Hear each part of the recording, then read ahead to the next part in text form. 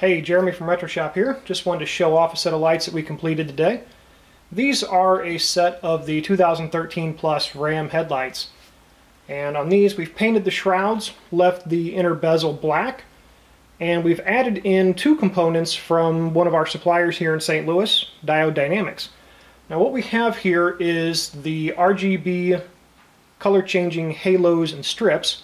And those are around the projector shroud, and we'll get to the functionality of that in just a second. We also have behind the clear turn signal area the new RGBWA color changing switchbacks. So what you get on these is whenever you turn them on, they're going to be a white color, and you can scroll through any color that you'll want to see on here.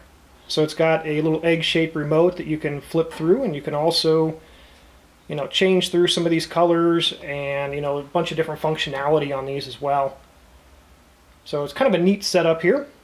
And what's really, a killer point to these is that whenever you're jumping through colors, or it doesn't matter what color you've got it on, if you hit the turn signals, it'll bypass whatever you're doing and the turn signals will come on.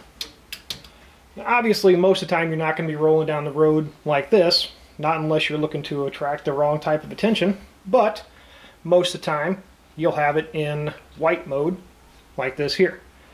And again, your turn signals will function this way.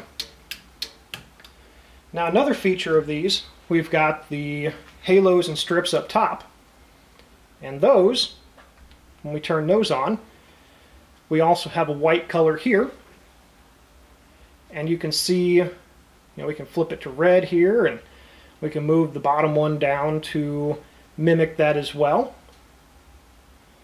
And we've got a green. Again, we can do that on the bottom too.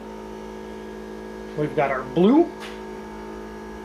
And again, flipping through any of the colors that you want. And we'll go back to white here. And we'll go back to white on the bottom. A little bit of variation in the colors between the different white ones here. The bottom ones are an RGBW, so you've got a white chip on there, versus the top, which is a RGB, which is creating a white color from red, green, and blue. So that's why there's a little variation. I know there's some questions that will come out from that. So just wanted to kind of give you a quick overview of the lights. These are available now. If you guys have any questions, shoot me an email at jeremy@retroshop.us. Thank you very much.